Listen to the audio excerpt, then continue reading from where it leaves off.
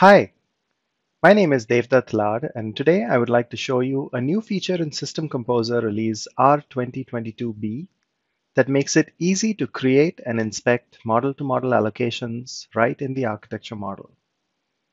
First, recall that model-to-model allocations are used to create links between corresponding elements in two different models that represent the same system at different levels of abstraction.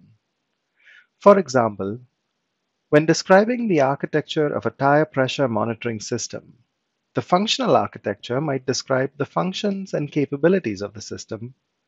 The logical architecture might describe the logical organization of components. The physical architecture might describe the hardware and the interconnects. Prior to release R2022B, you could use the allocation editor to describe the functional allocation by pivoting the functional architecture against the logical architecture and specifying which functions correspond to a specific logical component. Starting in release 2022B, simply mark the source element of the allocation in the first model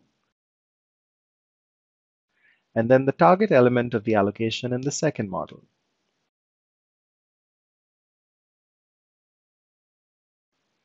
When creating an allocation for the first time, the tool will ask you to either create a new allocation set or load an existing one to save the allocation to.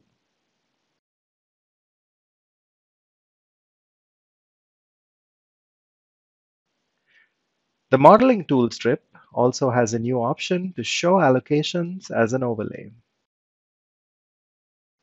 This displays a badge on various elements to indicate that they are participating in allocations. Clicking on the badge shows the elements that are allocated to or allocated from this element. And it is easy to navigate to the allocated element with a single click.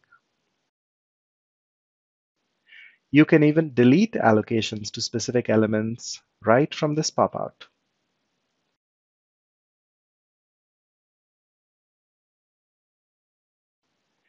We hope this will make it much easier to create, understand, and trace the digital thread related to allocations throughout your architecture project.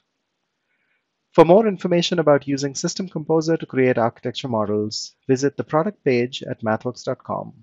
Thanks for watching.